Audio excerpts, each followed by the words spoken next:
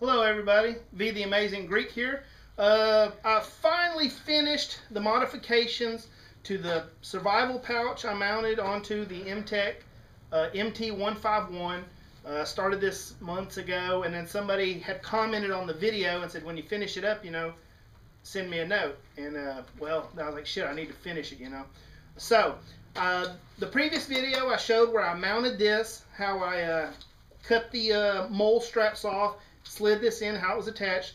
So what I've done now is, let me step a little closer. On the back of this, hold on, step back. There you go.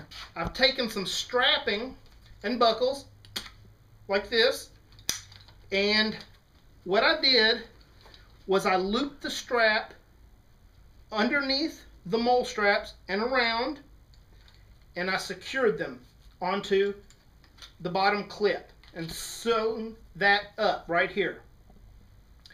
Then, after it was on this bottom strap of the mole pouch, I sewed right here. This is all by hand. You have to do it with needle and thread.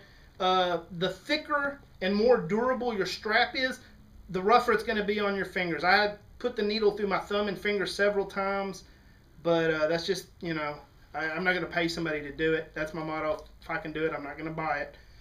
So I sew here, go across, then I came up, went across again, and then do a little bit of crisscross pattern to make it strong. Then I did the same thing up here. It's very durable. This is not going to come off.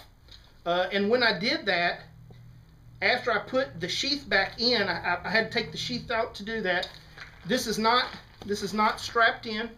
It's just the knife hanging here. It takes a good bit to pull that out. Now on the leg strap, somebody had mentioned maybe put some 550 cord. I've tried that before with other knives. I didn't care for it because the thinness of it just kind of digs in your leg. So I've got about an inch, maybe 1.25 inches of strapping. And underneath the last mole strap, right here, using the edges where they previously had sewn this pouch, and that's going to make it a little bit harder, needle and thread through. I went down, then I came back up, and then about halfway again, just to make sure it's secure. Then I did it again on this side. Now, the way it sits on my leg, I have the buckle on the back side, because my thinking was I didn't want to be walking through the woods or doing something hit the clip and it pop off. That's what I was thinking. The likelihood of that happening is not very high, but you can sew it any way you want. You can put the buckle where it goes on the inside of your leg, so you can use both hands. I noticed the other night when I tried it on, I was having trouble trying to reach around. So I'm going to, the top part of the buckle. Let me explain that real quick. Again, I put strapping all the way through, and I overlapped it about this much. Then I sew all the way around, then crisscross. And that's very sturdy. And this loop that I made is for the military army belt right here. This is what I typically wear on my jeans and stuff. They're $6 at an army surplus store. That will fit on that. And the intention is, put this on your belt buckle. You can carry this, don't have to have your knife. Then you can just click the knife on. Also, what this does is if you're wearing an LBE belt, say you have your belt on like this and you've got your vest and all that, say you have to ditch your gear to crawl in a hole somewhere, climb a tree, your knife is still with you. You don't lose the knife. So even if you get caught up in a situation, have to dump your gear, you still have some gear with you. So we're going to stop here. I'm going to put this on my belt and then show you how it fits and everything. And then if you guys have any questions, you can send them to me. Alright, so I got on my belt the receiving clip right there. Like I said, I was having problems putting the strap on. So what I'm going to do, I'll put the strap on first. Don't let your pants material get in the way. There we go, we're secure. Bring it around. There we go. Holds good. Doesn't move a lot when I take my knife in and out. See? Doesn't wiggle and jiggle. The strap is very comfortable. I don't have it too low down by my knee.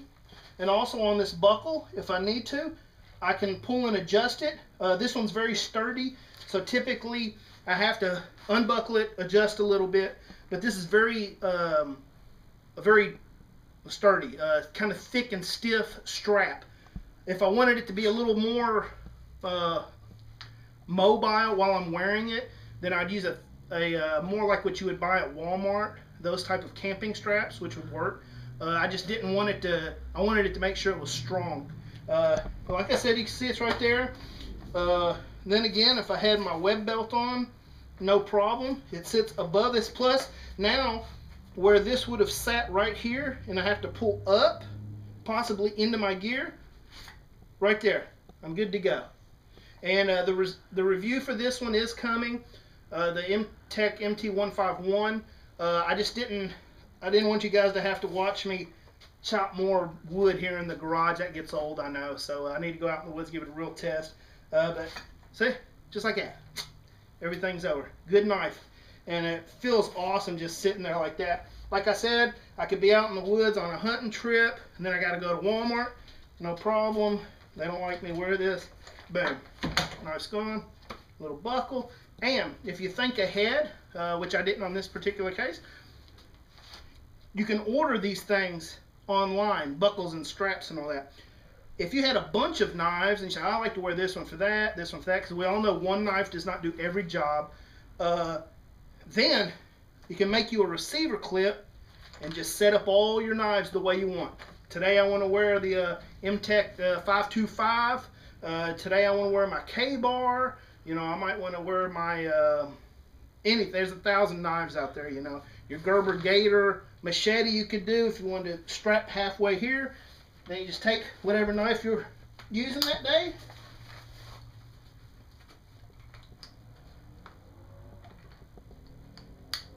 And if you know how to work a clip, what am I doing wrong? There you go. It's just human error. There you go. Get out of my face. Okay. Of course, you need to find the hole to put in. I said I want a burger, not a hot dog. Works for 1,000 uses. Clean your fucking room, kids. So there you go, you know. I said I want a BJ for my birthday. However you want. So it works for 1,000 uses. It's awesome. I don't have to worry about the knife jiggling out, you know. Put your little survivor kit in there, you know. These, for this particular pouch, it's a magazine holder for the M16 two 30-round clips. This one is awesome. These little fishing tackle boxes, you can put stuff in there, compartments in there, and then on the outside of it you can put you a sharpening stone, a flint and not flint steel, the magnesium block. It's got the snap, it's got the Velcro, it's not going nowhere. See? Awesome. So hopefully somebody take that idea, get some use out of it, maybe make you one. Send me a video response, see how that works. See? So I hope that helps you guys. I'm V the Amazing Greek, and I will catch you next time on our next project. Thanks for watching. You don't have to wait till your birthday or